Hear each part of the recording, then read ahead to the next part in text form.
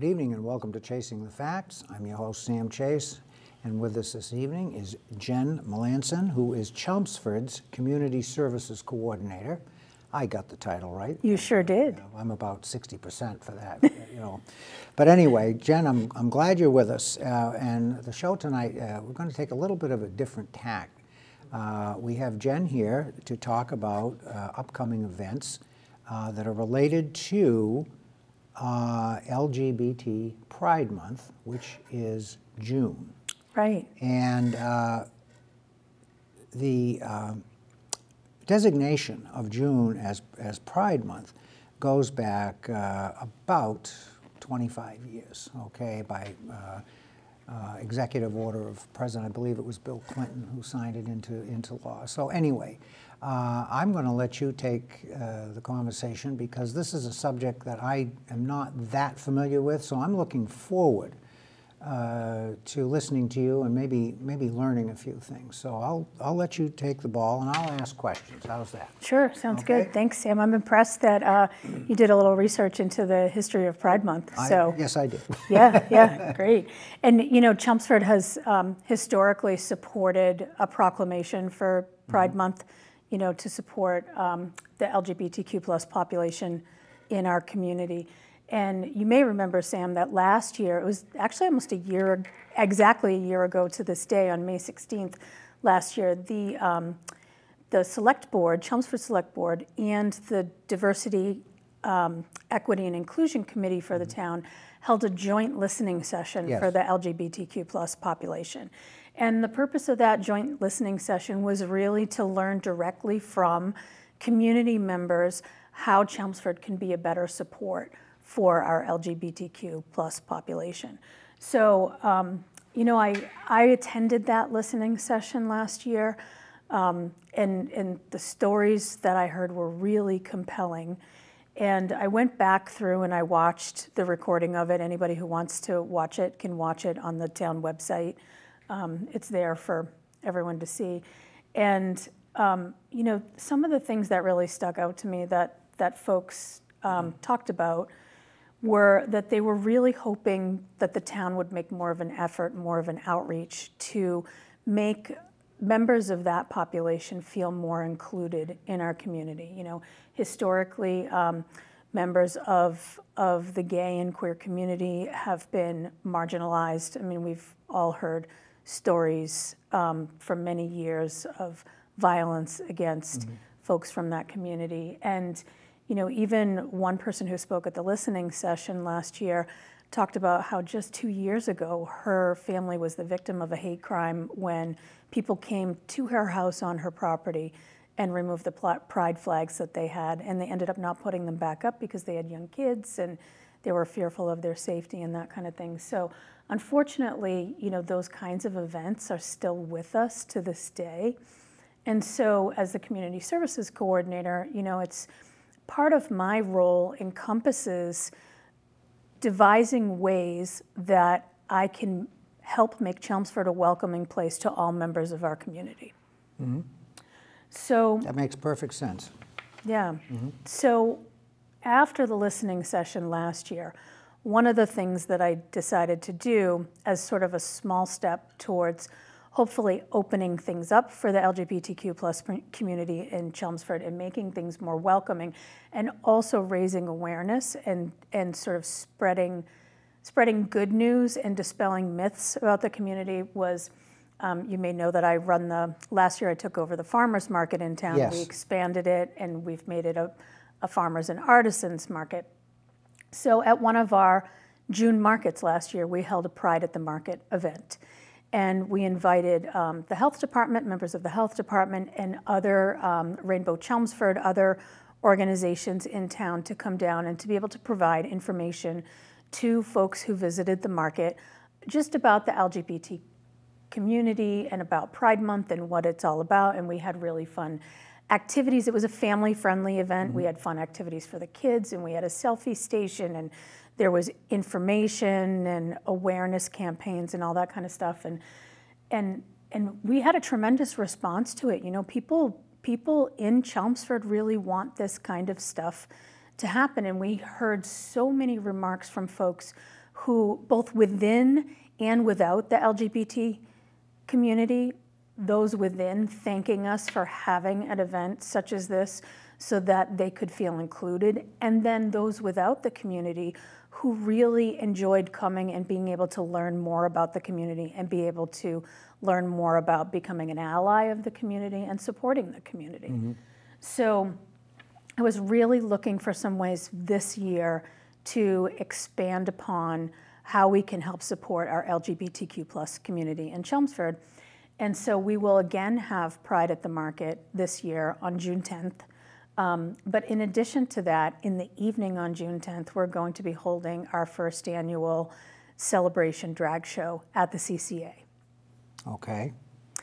So this is... now, you're talking to somebody who is basically, I'll say ignorant. I'll use the word ignorant. I'm ignorant about this stuff. I don't really know that much about it except what I am able to read. And unfortunately, when you're trying to do any kind of research, it's the most difficult thing, especially if it's online, okay, Yeah. and you know how the internet is. It's hard to separate the fact from the fiction, the myth from the truth, and so on and so forth. So Right. I hope, as we talk a little more about this, I hope you'll get into that, and perhaps we can have some of those discussions so that people will feel comfortable that the information that they have at the end of the day is accurate information, Yeah. and not just regurgitated, unfiltered opinion, if you will. Right, exactly. And that was really my main reason for Mm-hmm. wanting to come talk to you. I want to make one distinction, though. You said that you called yourself sort of ignorant about this. In my mind, ignorance comes more from a place of not wanting to learn, and I don't get that sense from you. I think that it's more that you're uninformed, uninformed and very open to learning. I think that is the connotation, meaning of ignorant. What you just described. I mean, the actual meaning is simply not to know. Yeah, and that's all I was trying to say. Yeah, and I'm just trying to give you a little break. Thank you very much. No, I just don't know an awful lot about this area, Yeah. so I'm interested to learn, and I hope other people. I hope other people feel the same way about this, and really any other subject that you want to talk about. I think as a community, we're all better off if we can try to have open minds, okay? Exactly.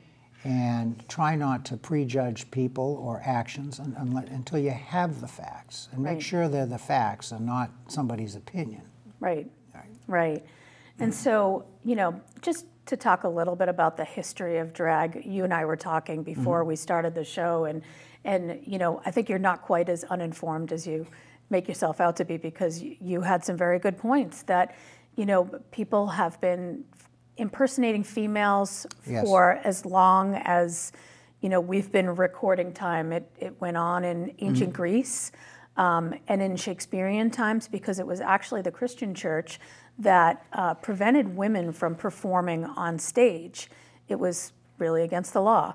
And so men even in chorale groups, and if you go back even 200-300 years in the musical history, composers like Bach, for example, used boys to sing the soprano parts, and for the same reason that you're just articulating. Yeah, before they hit puberty and their voices were higher, so they would use them to impersonate women. And a lot of people may not know this, and I only learned it fairly recently, that the term drag actually comes from Shakespearean times, when men would dress in long costumes as women, and they would drag across the floor as they walked across the floor. So that's where the term drag comes from. All right. So. Right? So the term drag comes from men wearing dresses, there right? you are. Okay.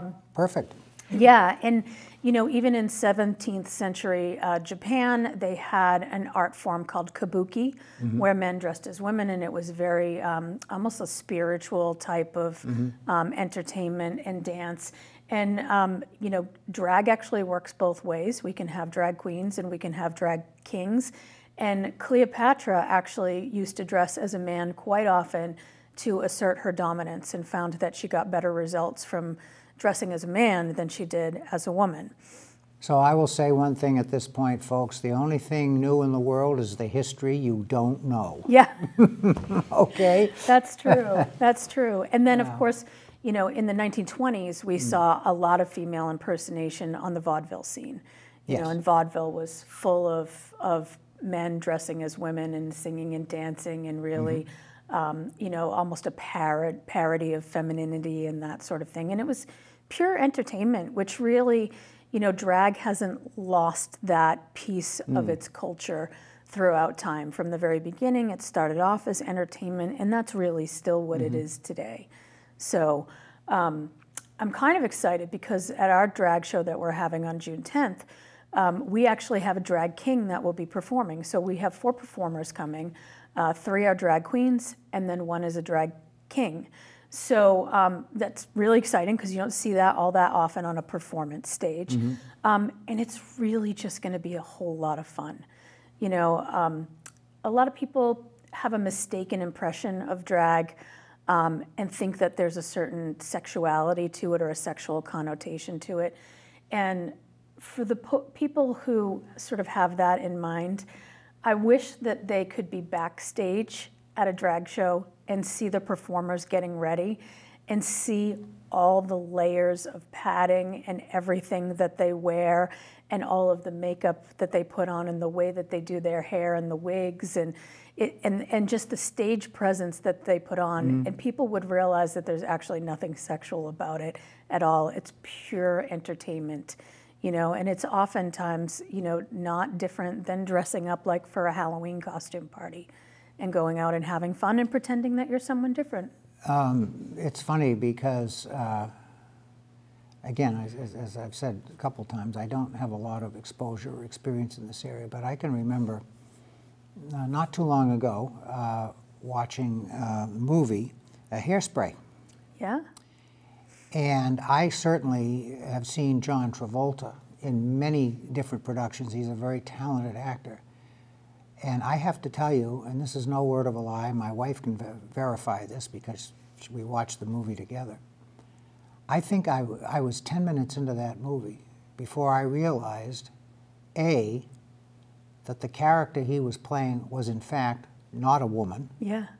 And B, it was John Travolta. Yeah. I mean, it was, I watched him for 10 minutes not realizing that this actor was actually a man. I didn't. Yeah. That's how well he played that part, and how effective the makeup was. Now, some people probably listened to what I just said and said, "Well, boy, Chase, you weren't paying attention." Well, I was, all right. And again, I know who John Travolta is. Right. And the minute it dawned on me that this character was in drag, as they say, then I realized, oh my Lord, that's Travolta, right? And I could see it, right? But I tell that story just to illustrate the point you were trying to make. It is entertainment, really, is what it is. Right. And they're really, if you watch that movie, Hairspray, which I think is a wonderful movie on several different levels, it has a lot of good messages in it. Yeah. Very entertaining. I think you understand that that is has nothing to do with any overt sexual situation at all. Right, right. Yeah, it's a myth that folks who dress in drag are, you know, pedophiles or sexual predators. There's absolutely no evidence of that. If you look hard enough on the internet, you'll find people who claim that that's the case, but that goes to what we were talking about in the very beginning about sort of being discerning about the kind of information that you take in and knowing the sources and knowing what's credible and, you know, what is an agenda that somebody else is trying to advance.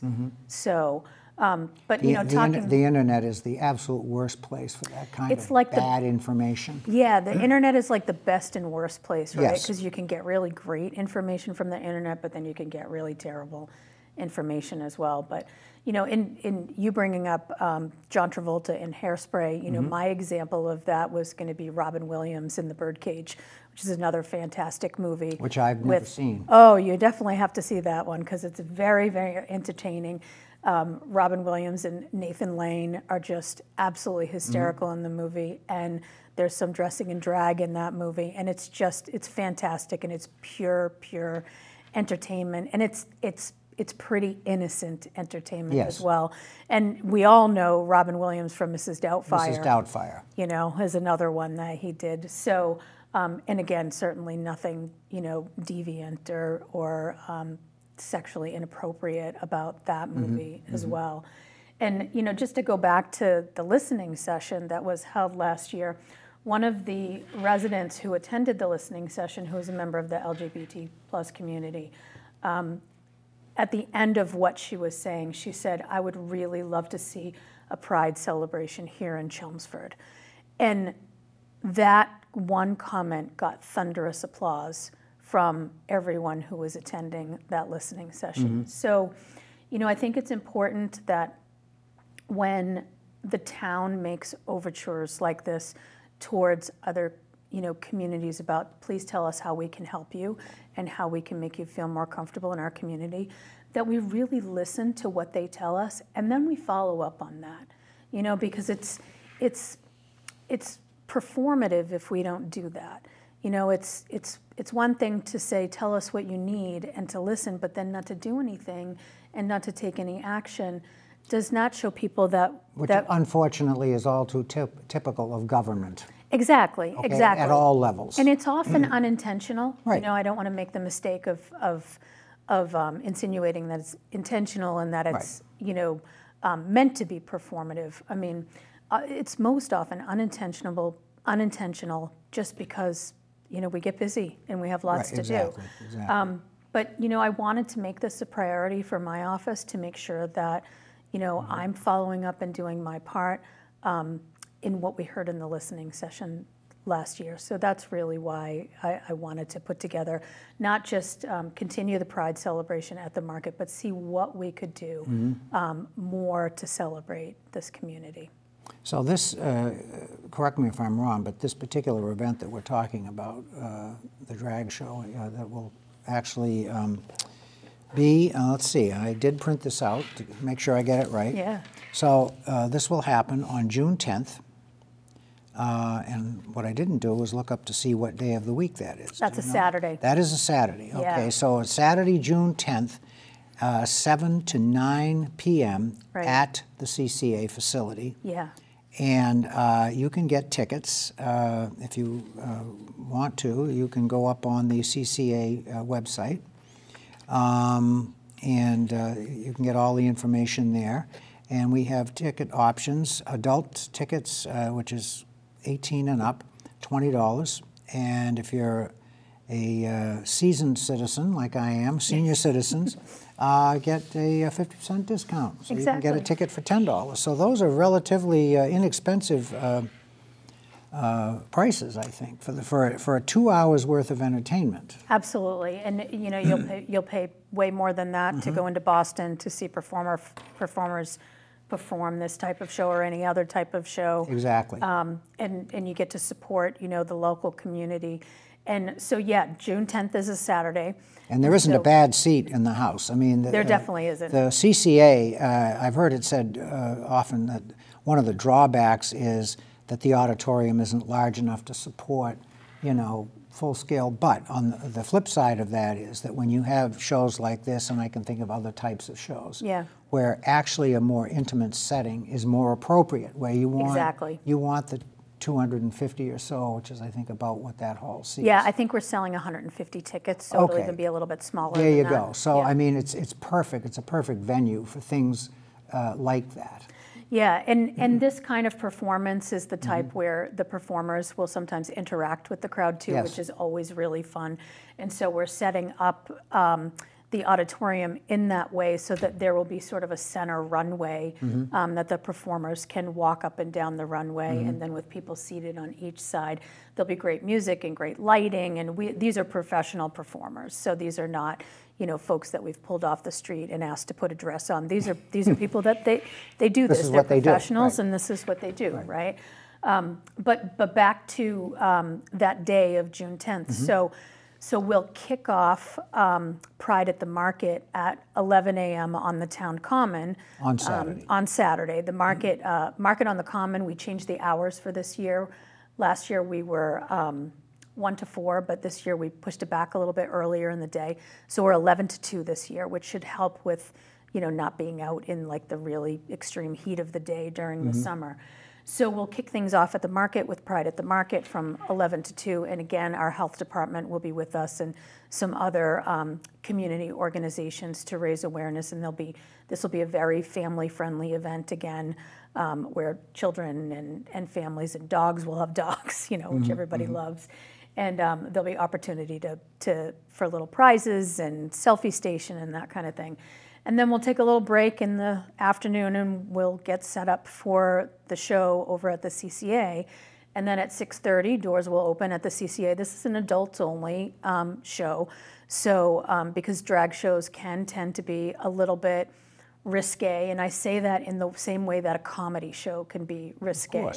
Certainly not like a burlesque show, but more just in the name of fun and laughter and comedy. There's a lot of jokes that fly at a drag show. So we wanted to make sure that we're being appropriate for our audience. So this is an adults-only 21+ show, and there will be a cash bar as well. Oh. So my new son-in-law is a really terrific bartender, formerly of the House of Blues, and he will be crafting a special craft cocktail to be served at this night, as well as regular beer and wine that we'll have as well. So that will be. Have you got your license yet from the select board? So the CCA has a license already. I did not know that. They do, yeah.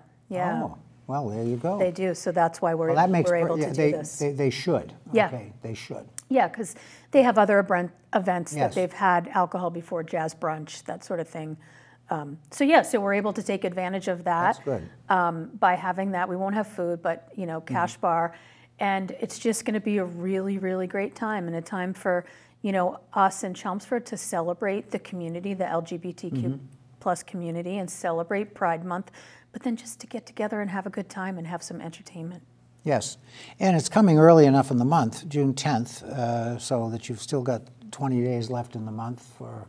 Like you said, this is sort of like a kickoff event. So. Yeah, Lowell also hosts a Pride Day. I'm not sure when theirs is this year, but I'm positive that it's not the same day as ours because we didn't want to be competitive with them. But this is kind of a big deal for us here in Chelmsford because we haven't done this sort of thing before, but this is what people have asked us for. So, we're wanting to come through, and I know that we're probably close to being out of time here on the show, but I wanted to share a quote just about drag and what it is from an author named Gail Abu Nazar. And she writes that drag is not limited to just gender performance. Drag incorporates societal roles, breaks taboos, and elevates performance art. Its long history and political power assert how relevant it is a means of expression and creativity. Drag artists can be themselves or someone else. Drag is limitless. It unquestionably shapes the modern world of art, and it continues to do so this day. So we're really celebrating this show as not just an expression of the community, but an expression of art in general, which is what the CCA is all about. I think so. And of course, we've had a very recent change in directorship. Yeah. For the CCA. Can you take, you've got about 6 minutes, so I'd like to take some time and talk a little bit about that.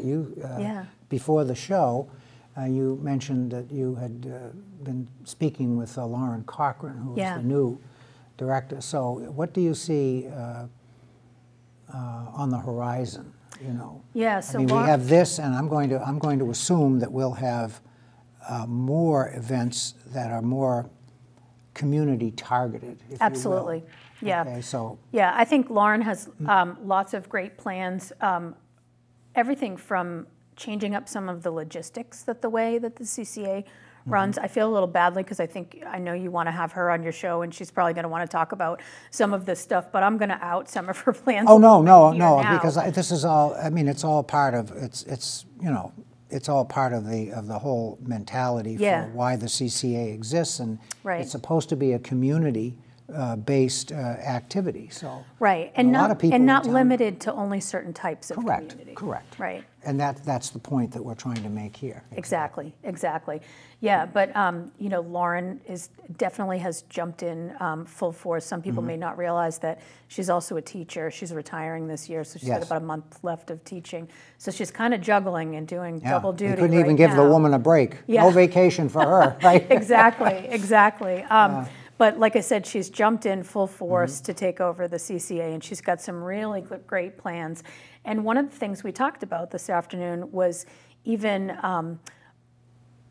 her being able to have folks come to my farmers market on Saturdays to promote events at the CCA, and even Sure. sell tickets for the events at the CCA. So it's, you know, one of the things I love about my job is how I get to collaborate with other town departments and department heads and entities within the community. And this is just, you know, an example of that. And it was terrific to work with Lexi while she was here. And, you know, now that Lauren has taken the helm of the CCA, I think that it's going to be a really great partnership between us.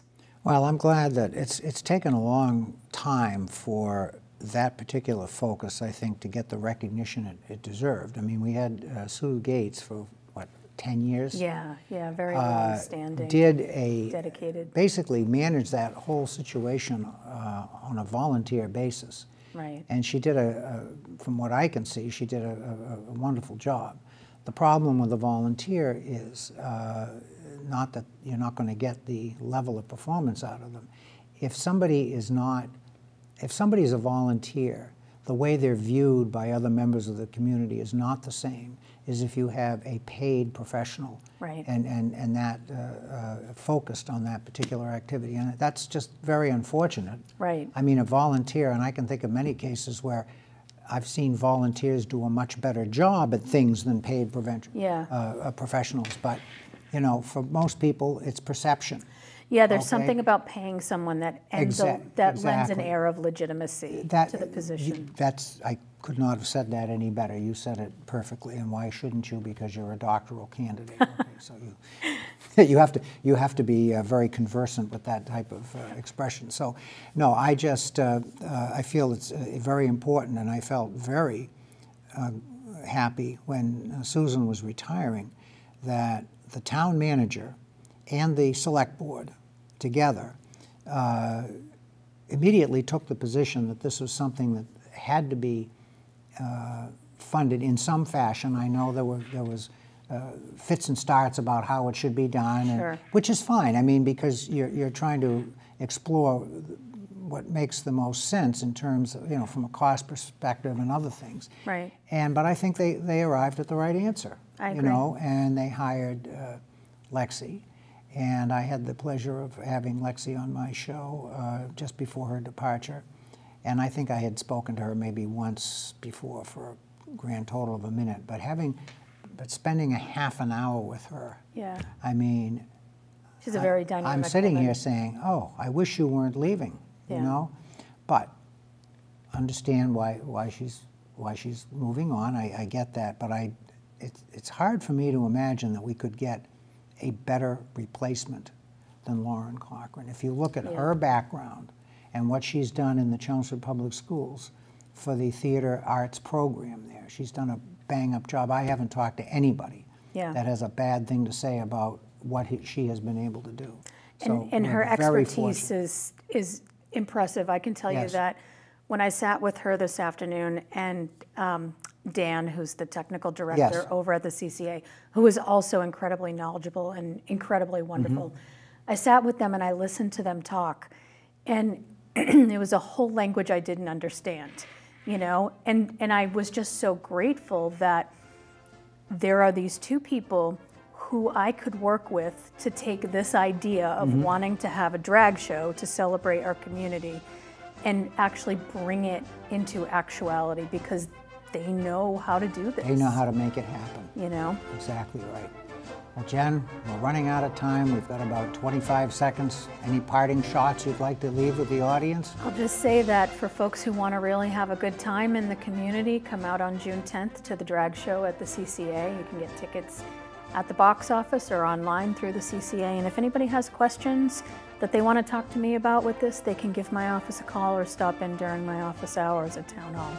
Perfect. Thank you very much, and we'll have you back.